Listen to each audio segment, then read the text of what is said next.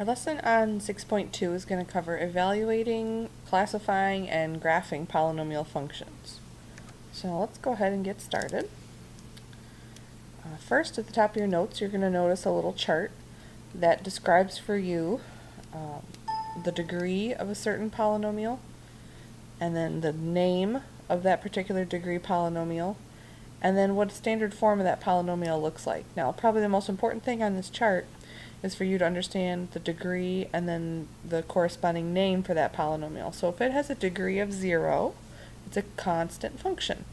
If it has a degree of 1, it's a linear function. If it has a degree of 2, it's a quadratic. A degree of 3 is a cubic. Now, many of these you've heard already. Probably you've never heard of quartic or quintic. And you'll notice after quintic, which is a degree of 5, they kind of stop naming them, so they just start saying it's a polynomial with degree 6, 7, 8, 9, 10, and so on. So first thing is I'm going to give you a chart, and it has an equation in it, and I want you to write the equation in standard form. Now, standard form for a polynomial just means that you want to have it in decreasing exponential order. So the only thing we're going to change here in this first function is the negative 3x to the fourth has the biggest exponent, so that term is going to come first, followed by the 1/2 x squared, and then the minus 7. The degree of any polynomial is the highest exponent in the polynomial. So in our case, the degree is the highest exponent, which is a 4. If you don't remember what a degree of 4 is called, go up to your chart. A degree of 4 is called a quartic. And then the lead coefficient would be the number or the coefficient that is in front of the first term once it's written in standard form. So for our polynomial, when he was in standard form, his lead coefficient was a negative 3. Same idea here on number 2. It says write it in standard form. Well, if I look at the way it was originally written, it is in standard form, so I'm just going to kind of draw an arrow because I'm too lazy to rewrite it. The degree would be the highest exponent, and the highest exponent in this poly is a 3. So he's a degree of 3, which is called a cubic polynomial, and his lead coefficient was a 2 because that was the number in front of the first term. Number 3, if I want to rewrite that in standard form, I'm going to put the 2x to the 5th in the first position because that's the highest exponent, followed by a plus 6x squared, followed by a plus x. Now the highest exponent was a 5, and if I go up to my chart, a degree of 5 was called a quintic. And then the lead coefficient, once I rewrote it in standard form, was a 2. Now the next polynomial is kind of strange just because he's got some really weird coefficients. To rewrite him in standard form, the first term I'm going to write down is pi x squared, followed by negative 0.5x, followed by minus square root of 2. His degree is a 2 because that's the biggest exponent, which means this is a quadratic. Whoops, that's a quadratic. And then his lead coefficient, instead of being a whole number like we typically see, his lead coefficient this time was a pi, which is extra weird. Alright, moving on. Direct substitution is the way most people choose to evaluate functions. So if I gave you a function f of x equals 2x to the fourth minus 8x squared plus 5x minus 7 and asked you to evaluate it at x equals 3, the first thing I need you to realize is this is a notation for evaluation or for substitution. It means take your function f and plug in a 3 everywhere you see an x. And you'll notice that's what they did. So if I went ahead and did that on my calculator, and it wouldn't be that difficult to do, the only thing I have to be careful about is in some problems it is very, very important that you remember your parentheses. Now in this case it doesn't really matter, but if I go ahead and type that in my calculator, I get a 98. Now I'll show you another way to evaluate later on, but 98 is the answer no matter which way you do it. So for number 6, my function is a 3x minus 5, and they want me to evaluate this at x equals negative 4. So we're going to evaluate it by substituting in the negative 4 for the x, and you'll notice I always put parentheses around my x term. So let's see, that gives me negative 12 minus 5, which is negative 17. When I get to number 7, here's my function, and then I want to evaluate it at x equals 1. So it's 3, absolute value bar. I'm not going to put a parenthesis here because there's really nothing that would help me by putting a parenthesis. Now remember, when you evaluate absolute value functions, you have to evaluate their inside parts first. So 1 minus 2 is a negative 1. Now think about the absolute value of a negative 1 is really a positive 1. So this is really 3 times a positive 1, which is how we get our answer of 3. And then be very careful that you use parentheses when you're evaluating number 8. I have to use a negative 2 for all my x's. So right here in particular, when I do negative 2 squared, if you don't use parentheses around the negative 2, you're going to get the wrong answer. So I'm going to go ahead and try typing that on my calculator, or if you want to use your head, that's fine. It comes out to an 11. Now I'm going to show you another method to do that last problem, and it has to do with my calculator. It's called the storing function on my calculator. So I'm going to pull up my calculator, and in the home screen, I'm going to show you how to store. So, clear that out. For that last problem, remember they wanted the x to be a negative 2. So I'm going to tell my calculator that I'm going to store negative 2 for an x. So I type in negative 2, and then I hit this store button, which is on the left-hand side, and then x. And once I hit enter, now my calculator thinks that all the x's I type in the home screen are really negative 2's.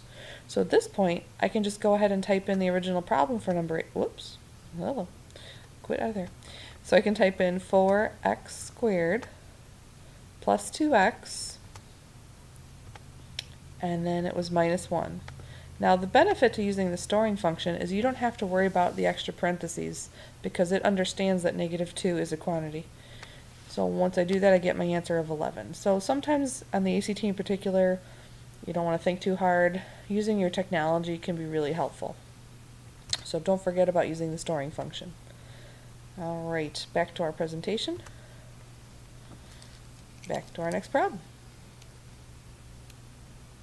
Maybe. There we go.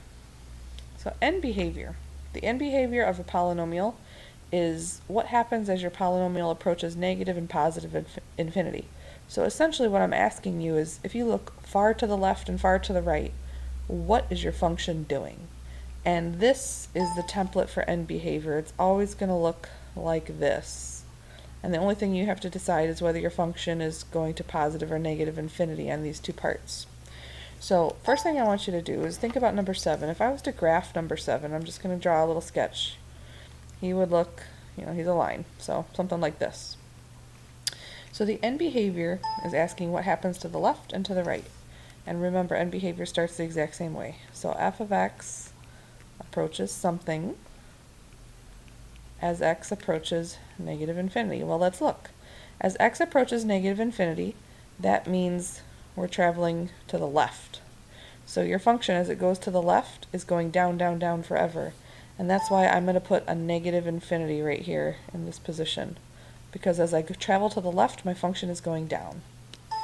Now for the other part of the end behavior, f of x approaches something as x approaches positive infinity. This is asking me what happens as I travel to the right. So my function as it travels to the right is going up, up, up forever, and that's why I'm going to put a positive infinity, or just you can write infinity in that line. Okay, our next example is, if I graphed it, you probably already know what it looks like. It's an upside down parabola. So this time, when they ask me about end behavior, and they ask me about what happens as it travels to the left, well, my function is actually going down again when it goes to the left, so it's a negative infinity as the x approaches negative infinity. But as my function travels to the right this time, my function is still, oops, that's positive infinity. My function is still going down, so it's still traveling to negative infinity. So it turns out the end behavior for this function was going to negative infinity in both directions. Now for number 9, if I tried graphing that, and maybe if you're not sure what it looks like, I'm going to draw it up here. It's a cubic graph that's been flipped, so it looks, something like this. I'm not totally sure what it looks like, but something like that. And you could always graph this on your calculator. So when I look at the left behavior, he seems to be going up. So my function is approaching positive infinity as x approaches negative infinity. So as I go to the left, my function goes up. And then if I look to the right, my function is approaching negative infinity. It's going down. Whoops. Don't need a comma there. negative infinity as x approaches positive infinity. So the first part of end behavior says what's happening to the left. The second part of end behavior says what's happening to the right. Now domain and range is a similar concept. You still kind of look at the ends, but we do need to kind of sketch a graph here. So x squared plus 3. You have to be a little more accurate when you're graphing this. This is a parabola who's been shifted up 3. So he looks something like this. And when I think about domain for this function, it's asking what happens as you travel from the left to the right. Well, this function goes forever left and forever right. So his domain would be all reals, which we describe as negative infinity to infinity. Now his range is low to high. Now he doesn't go any lower than the y value of 3. So I'm going to say that he starts at 3 for range, which a bracket should be used here, but then he goes up forever, so we need to call that infinity. And remember from chapter 2, infinities always have parentheses on their domains and range. Okay, the next function we're going to have to graph a little more accurately than I normally would, because I'm going to need to find the minimum value. And when I go ahead and I try to graph this on my calculator, I'll go to y equals, type in 2x to the 4th,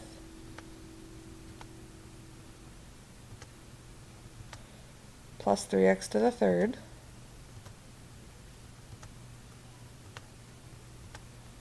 and then plus 1.